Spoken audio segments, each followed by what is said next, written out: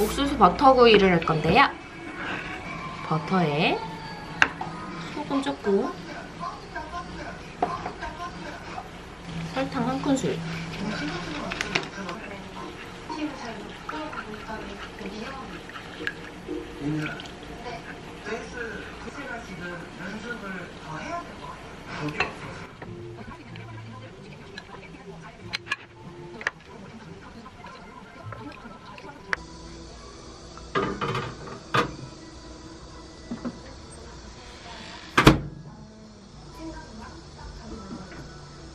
지금 일본하고 이거 할 때가 아니야. 북한 애들하고 같이.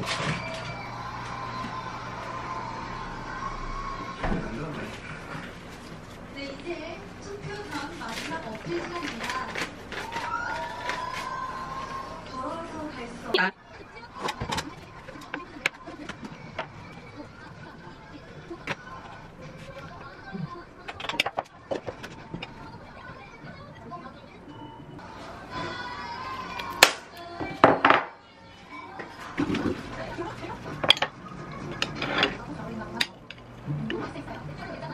이렇게 몇 시야? 이참시오. 드십시오.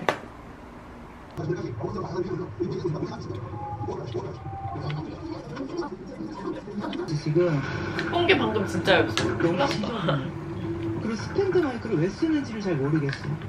지금 이도저도 아닌 느낌이야. 이도저도 아닌 느낌이야. 옥수수 오븐 버터구이.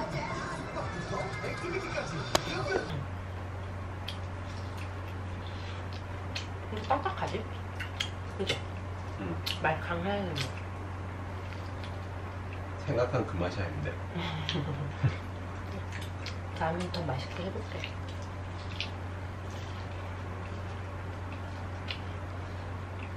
이게 얼렸다가 한번 녹인 다음에 구워야겠다. 어제 퇴근하고 밖에서 밥 먹고 영화 보고 들어왔거든요. 어제 제가 메모리 카드를 안 넣고 가가지고 못 찍었는데 신과한계를 봤는데 제 스타일은 아니었어요. 그래서 1편도 사실 극장에서 안 봤었거든요. 그러고 망원. 어? 망원?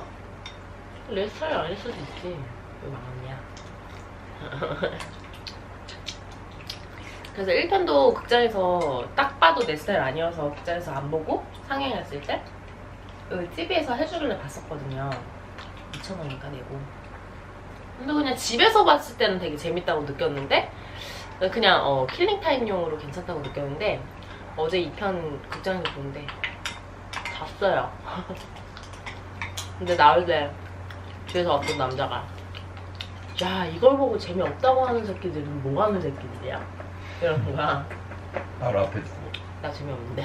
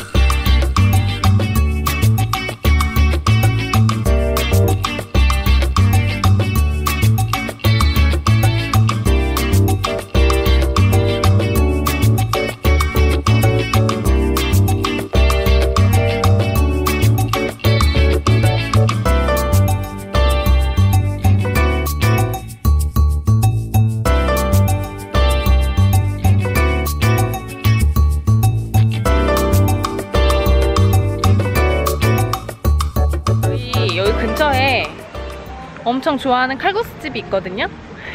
그래서 거기는 좀 걸어서 한 10분? 칼국수 먹으러 갔다가 좀 와서 쉬고 운동도 하고 좀 휴식을 좀 취할 생각입니다. 그리고 여기 사우나가 무료라서 사우나도 저녁에 전 하려고요. 또 이렇게 나오니까 여행 온 것 같고 되게 기분이 좋네요. 그때 우리 신혼여행 때는 사람 별로 없었는데. 맞아. 저희가 여기 또 왜 온 이유 중에 하나가 여러 가지 이유를 지금 다 집어넣었는데, 첫 번째 이유는 저희 남편이 직장에 관련된 축하할 일이 있어서 그거 축하 기념, 그리고 저희가 신혼여행 때 하루, 저희 신혼여행 영상을 보신 분들은 아시겠지만 하루가 연착이 됐었어요. 그때 신혼여행 출발하는 날 비행기가 연착돼가지고, 연착이 아니지, 아예 캔슬 돼버려가지고 결항이 되는 바람에 여기에서 1박을 묵었었거든요. 그래서 그때의 추억을 좀 또 느끼기 위해서 선택했는데 잘한 것 같아요. 한번 또 와보고 싶다는 생각을 했었는데 이렇게 오게 됐네요. 이번 여행은 선정이가 쏜답니다. 이번 여행도 남편 축하 겸 해서 이렇게 쏘는 거고. 좋아? 내가 웬만하면 밥 먹을 때 기다리는 거. 여긴 먹어? 기다려?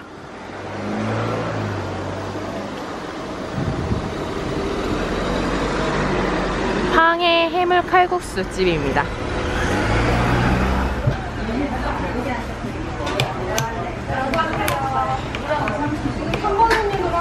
빨리 줘, 목말라.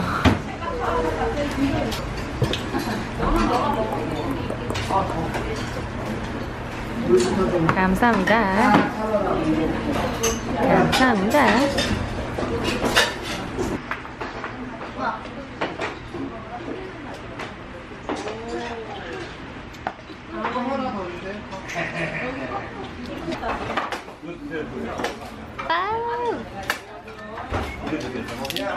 해물 칼국수의 위험. 막걸리를 하나 더 시켰음.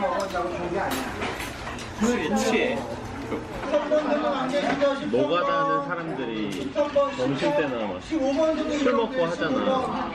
15번.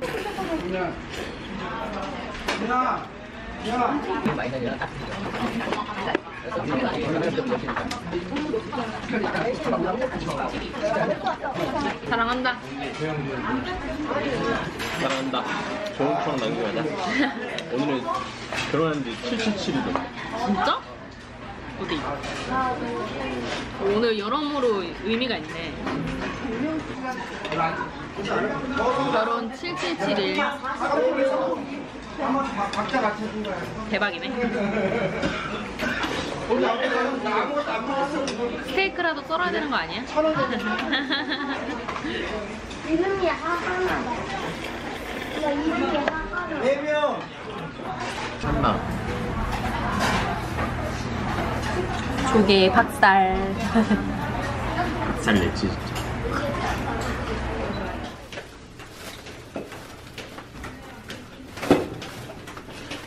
아 빨리. 아 빨리. 됐다. 와우. 무인도가 보인다. 와우.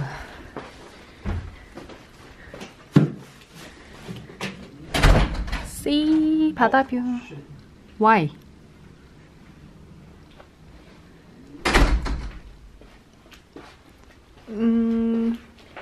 예전에 묵었던 것보다 더 높은 뷰라서 바다가 다 보이네요.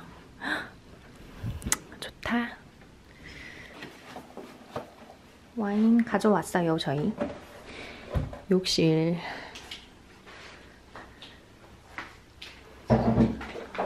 깔끔깔끔. 샤워부스. 욕조 있는 방으로 바꾸려고 했는데 만실이라 그래서 어쩔 수 없었어요. 제가 지금 막콜리를 좀 마셔가지고 얼굴이 빨갛네요.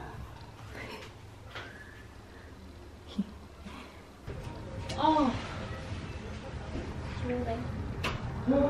호텔이 좋긴 좋구만. 깔끔하지? 좁혀지 안 될 것 같은데?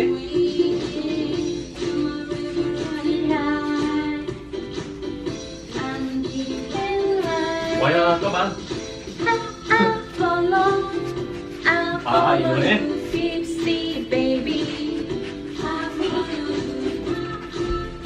아! 아, 나와!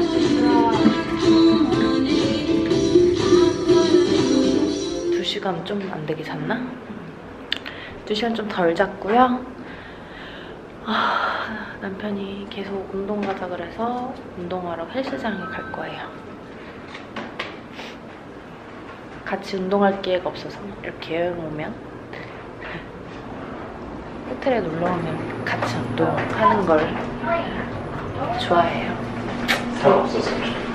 그러니까 없을걸? 여기 운동화도 주고 있어요. 괜히 챙겨왔네. 링? 특이하네. 링이 있네, 맞지? 링이 있네. 링이 있어서 특이하다. 저는 좀 뛰겠습니다. 복싱 잘해보라. 맞고 싶으면 알아서 해. 알았니? 이따가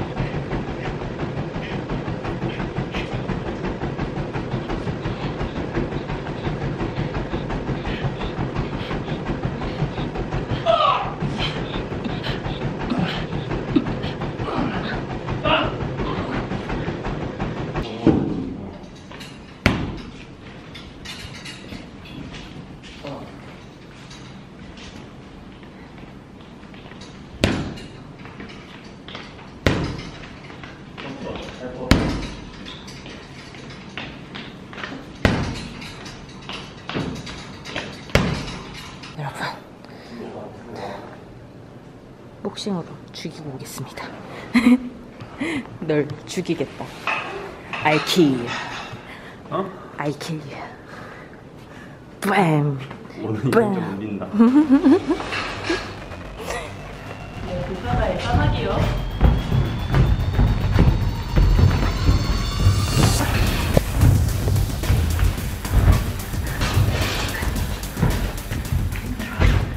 기회 주게 때려.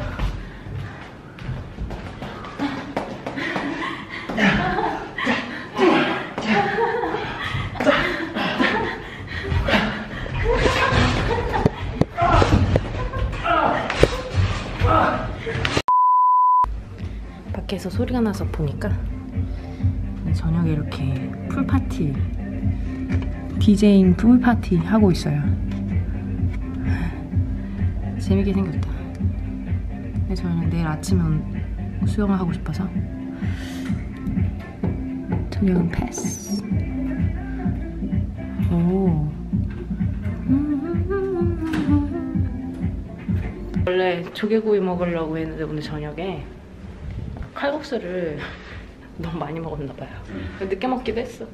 그래서 배가 안 고파서 그냥 방에서 와인이랑 룸서비스 시켜서 먹을 겁니다.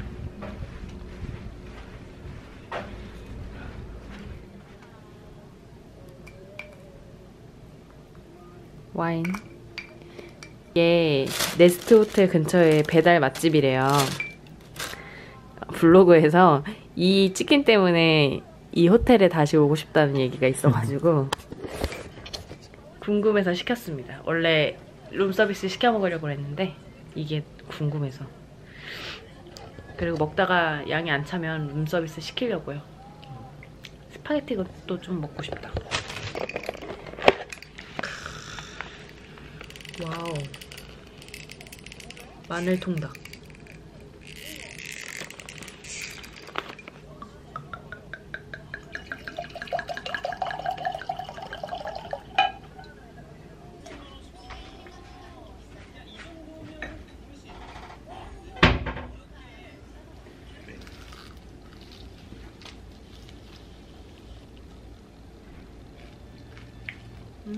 바삭하다.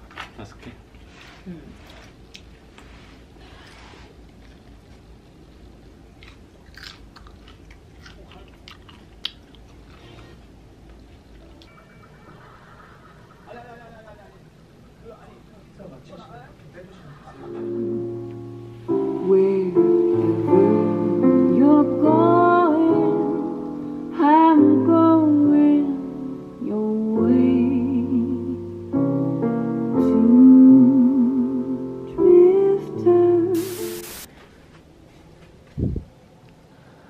여러분, 굿모닝.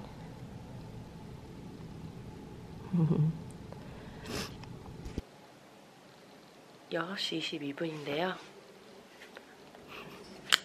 일찍 깼죠. 사실은 5시 50분에 일어났어요. 남편이 운동한다고 깨워서. 근데 저는 안 가려고 했었는데 잠이 안 와서 가서 한 30분만 뛰고 그러고 조식 먹으러 가려고요. 그럼 저는 카메라 두고 운동 갔다 올게요. 안녕. 운동 다녀와서 씻었어요. 조식 먹기 전에 대충 정리를 하고 오늘 9시부터 3시까지 수영장 이용하려고 하거든요. 오늘은 태닝도 하고 독서도 하고 이런 시간을 보낸 다음에 집에 가서 또 내일 출근해야 돼.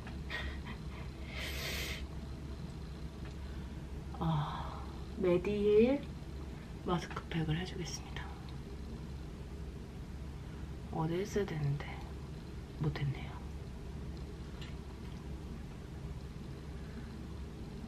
네스트호텔 되게 괜찮아요. 다 룸서비스도 어제 되게 맛있었고.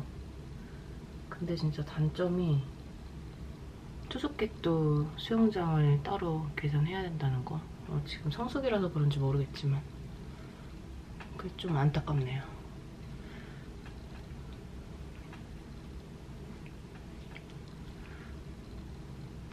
어, 5km 좀 안 되게 뛰고요.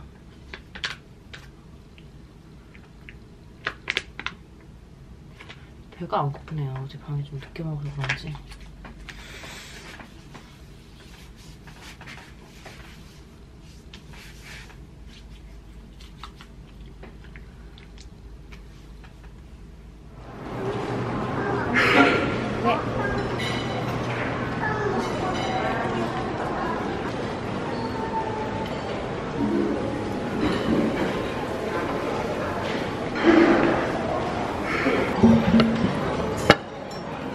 짠! 아침. 오늘 점심 안 먹을 수 있게 먹어라. 아, 그렇지. 그렇지.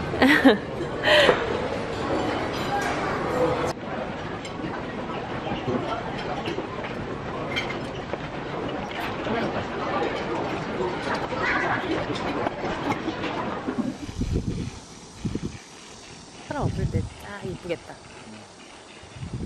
아 근데 여기 너무 비싸요. 선베드도 각 2만원씩 달래요. 그리고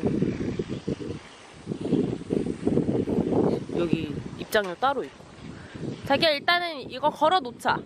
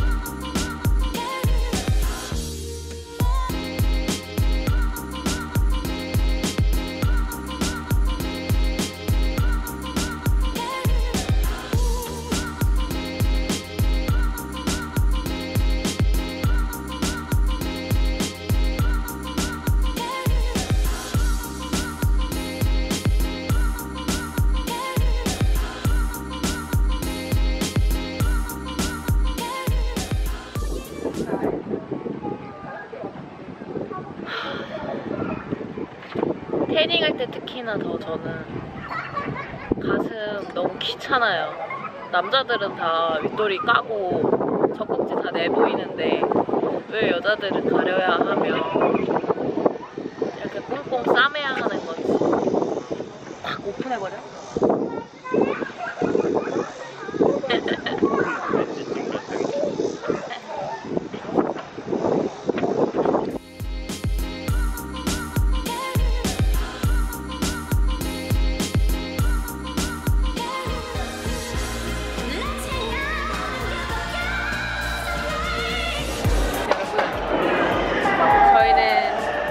모든 걸 마치고 이제 셔틀버스를 기다리고 있어요. 30분 남았는데 보이시나요? 저 여기 주근깨가 엄청 생겼어요. 깜시하게. 여기에 비해서 나 완전 하얘. 그치.